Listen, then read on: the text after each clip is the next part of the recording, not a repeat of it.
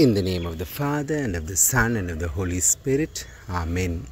Dear friends, good morning. Hope you're all doing well. Dear friends, God loves us so much that He took great pains to reveal to us His Son, Jesus Christ.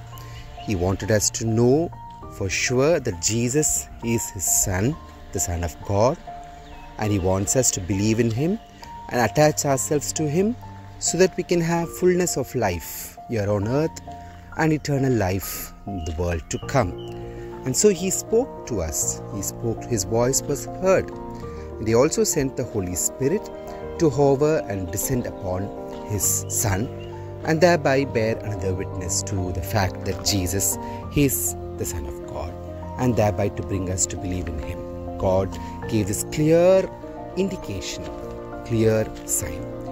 God keeps giving other signs also, maybe not as clear as this, because the gravity of this belief in Jesus is very high, and so He Himself took the pains to speak. But He keeps giving other signs for other events as appropriate. And one such sign is the Immaculate Heart of Mary. Today is the first Saturday of the month, and we remember the Immaculate Heart of Mary, the Immaculate Heart and the Sacred Heart of Jesus. They are also signs of God's love for us, and also of how humanity has wounded God by their sins. Signs. Other signs also God keeps working. Today we are remembering a saint called Saint Peter of Canterbury. He actually was a monk, a Benedictine monk in Rome in the 6th century. At that time, Saint Gregory the Great, Saint Saint Augustine, along with other monks, to England to evangelize England. And one such monk was Saint Peter. He went along with Saint Augustine, and then when he was there in England, in Canterbury, they started a Benedictine abbey, actually an Augustinian abbey, and he was the first abbot of that abbey. It so happened that he had to go to Rome for some purpose to meet the Pope, Saint Gregory, and at that time, on the way, either way back or way in, he drowned in the sea and died.